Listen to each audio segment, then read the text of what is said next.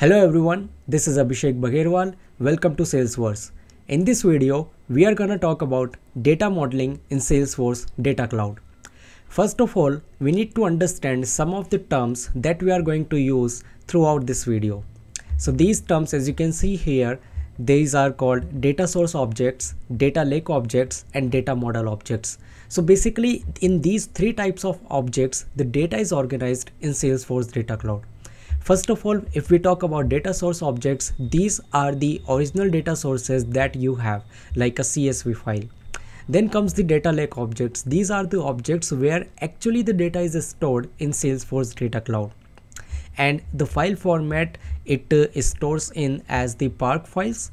Then comes the data model objects, which is basically kind of views that we have in Data Cloud.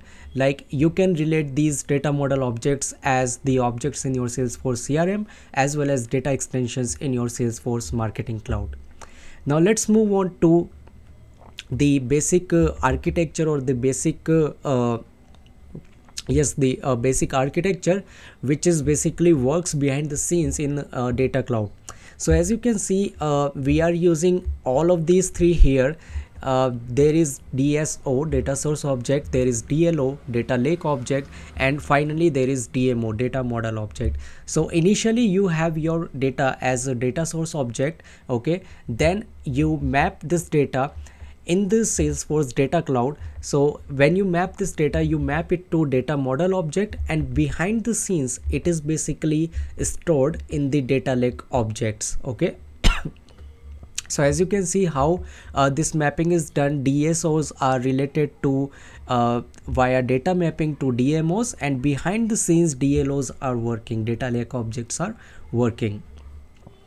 Okay, now let's move on to how it works, this mapping. So you would be having this kind of console in Data Cloud to map your source data with the data model objects. As you can see here, one of the object is being used, which is individual object that represents a particular person.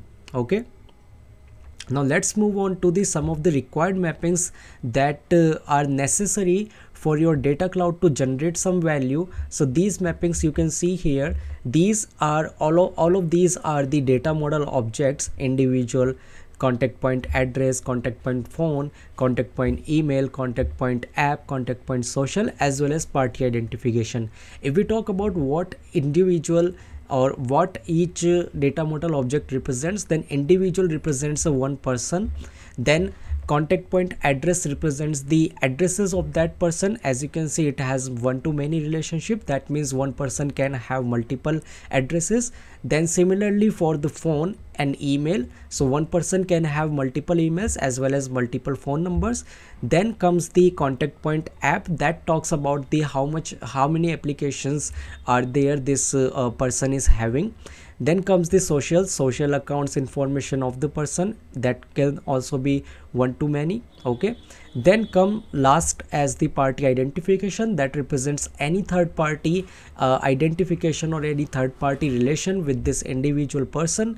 It could also be many identifications a person can have, so that is why one-to-many relationship you are seeing here. So that is how basically the data modeling happens in Salesforce Data Cloud.